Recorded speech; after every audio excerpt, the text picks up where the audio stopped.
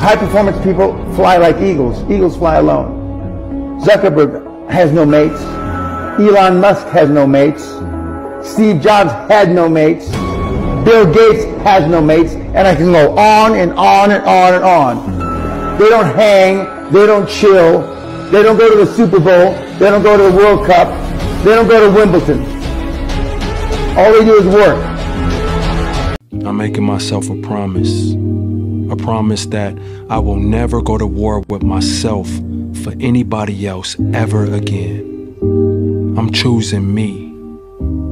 I'm choosing my peace. If you let people's perception of you dictate your behavior, you will never grow as a person.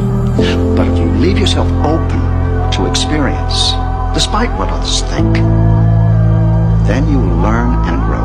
How important is success? How important is money? And how important is money to success? So, to me, success was important, but you know, and I think this is true for almost everybody in the room, I think you have to love what you do. If you don't love what you do, you're not going to be successful. And I loved what I did. I did real estate. I went in early. If you don't do what you love, you're most likely not going to be successful. What is love exactly? It's putting someone's needs before yours. Wow. Money, drugs, sex, alcohol, pornography, fame and fortune.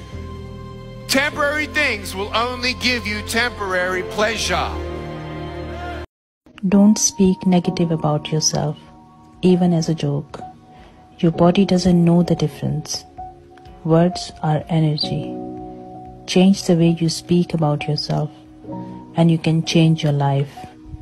Success and happiness are two separate paths. Success is beautiful, it's phenomenal, but happiness has to be equally pursued, and it's a different path. Don't confuse the two. Becoming successful is not going to make you more joyful.